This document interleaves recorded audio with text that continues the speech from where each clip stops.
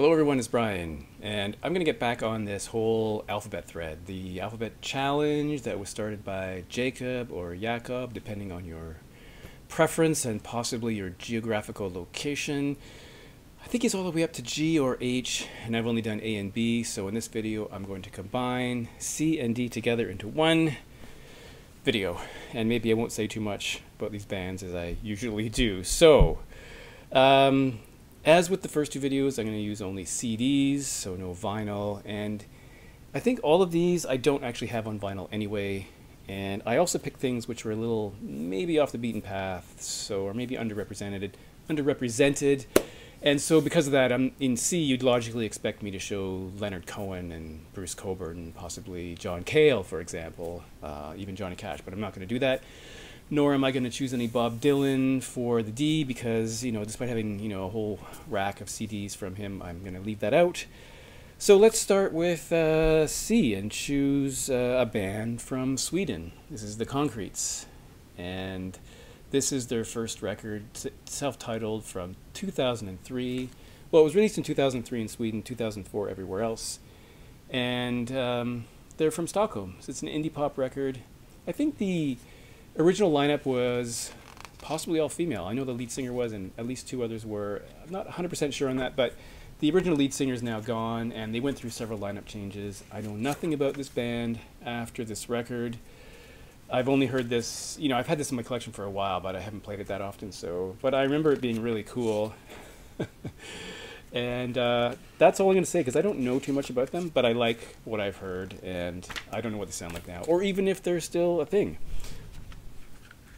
Here is the CD, this is the back, and I think they're great. And this was made in New York, so there you go. Number two is a Canadian outfit known as City and Colour, which is really a project from one guy called Dallas Green. Dallas Green was a founding member of a band called Alexisonfire, a hardcore, post-hardcore band from one or the other. I don't know if it's hardcore or post-hardcore, from St. Catharines, Ontario. And so he's from St. Catharines, Ontario too. And I don't know too much about City and Colour. This is the only one I have, but I've loved everything I heard from them because I have watched some songs on YouTube and whatnot. It has a CD and a DVD in here, so we have CD and DVD. And I guess the difference between his solo project, the City and Colour, and Alexisonfire is that, this has some elements of post-hardcore, I guess you'd say, but it's more of an acoustic approach. By the way, I heard someone pronounce Alexisonfire as Alex is on fire, and I've confirmed that that is not correct. It's Alexisonfire. So this is actually pretty cool. It's a live recording, and actually I'd recommend it. I think it's pretty cool. Number three is another Canadian artist from the Arts and Crafts record label called the Constantines. And this is their fourth record called Kensington Heights from 2008. They're a Canadian rock band. You might call them indie rock. I'm not sure which is the best definition. The CD is in here, and this folds out this way, here, and here, which is pretty cool. And if you're paying attention, you might already know what you see on the other side, which is some kind of airplane. And I really love this band. It's the only one I have of them from them, though, for some reason. And the CD is just a plain, very boring-looking CD. And on one tour, they opened for the Hold Steady as the opening act, which I think is pretty cool. Next one under C is a band called Cyber Zen Sound Engine, Honor Thy Mistakes. And I believe this is from the year 2000.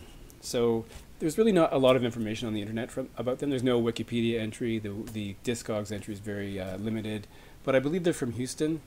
This is their second release, and it's really like an odds and sods. It's not really a full album, but it has some demos. There's 2 demo versions, 2 unreleased tracks, and 3 pre-mastering mixes. But I think it's really interesting. It's got a bit of ambient. It's got a bit of electronic experimental feel to it. Here is the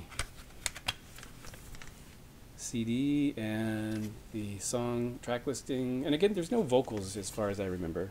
I'm pretty sure there's not. So That's not bad though. Now the next thing, the last one for the C grouping will be familiar to you if you are a hardcore Robert Fripp fan or maybe even a King Crimson fan, because this is a band that formed out of the Guitarcraft program. This is the California Guitar Trio. And if you're a Fripp fan, you'll probably know that I think it still happens. He runs a Guitarcraft program in which he uses something he calls New Standard Tuning, and he trains people on his guitar method, which is very interesting.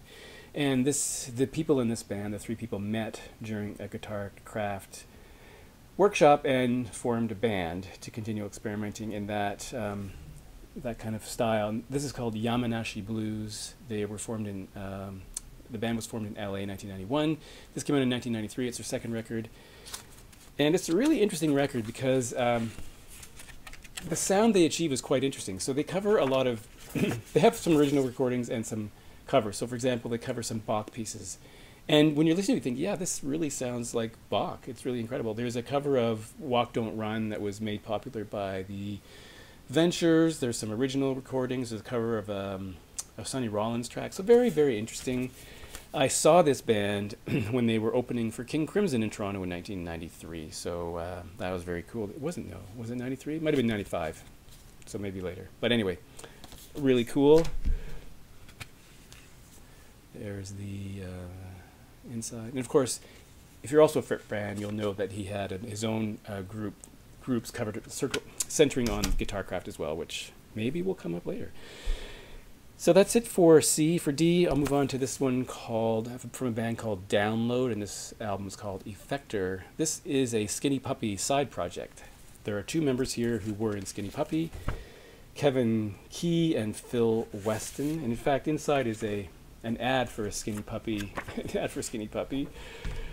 but this doesn't sound anything like Skinny Puppy. It doesn't have that harsh industrial sound. It's more electronica, and I think it's really great. It comes in this blue case. There's the CD and the back of it. So really cool music. This came out in the year 2000, and I believe it was their 7th release. Really excellent, excellent music. And then a band from Toronto, Death from Above 1979, which is a duet. And I think every Death from Above record features this image or something like this image with these two guys and these giant proboscis-like noses. I don't know what you call this, which is kind of funny. This is called You're a Woman, I'm a Machine. This is from 2004. And let me just open this up. Some information there. And yeah, here we go. So a pretty cool band. I guess if you were to say what they sounded like, you'd say punk rock, dance rock, noise rock, hard rock maybe. Really interesting group. And I think they're up to 4 releases now. I might be wrong on that, but I think so. Now we have a band from Montreal. Oh, and I shouldn't mention that as I was pulling these off, I realized I chose all Canadian bands for D. This is The Deers, and this is Gang of Losers from 2006. This particular edition comes in this case with this booklet and a CD that's in this sleeve that's pretty much impossible to get in or out. But they're like an indie rock, psych rock band, and this was actually pretty good, a pretty good recording. I don't listen to them as much as I thought I did, because I was trying to remember the songs and I was like drawing a blank because I haven't listened to this in a long time. But it's actually not bad. I probably should listen to it more often. I have some other things from them on CD as well, and yeah, this is their third record from 2006. And then here's a band called Do Make Say Think. They're also a Toronto band, and they apparently took their name from a schoolroom that they used to rehearse in. There were those words written on the wall, and they decided to make it their name. They were formed in 1995. This came out in 1999, and there is a die-cut sleeve here. And so what we have are these inserts with some credits and bits of art. And I think you'd call this, I think they were described as instrumental post-rock. This is just self-titled, this record. The CD is just in this sleeve here. Nothing special about this, just a white CD. There was a record, I think their 4th or possibly 5th, where they did have vocals, but I don't think it worked very well, and they reverted to just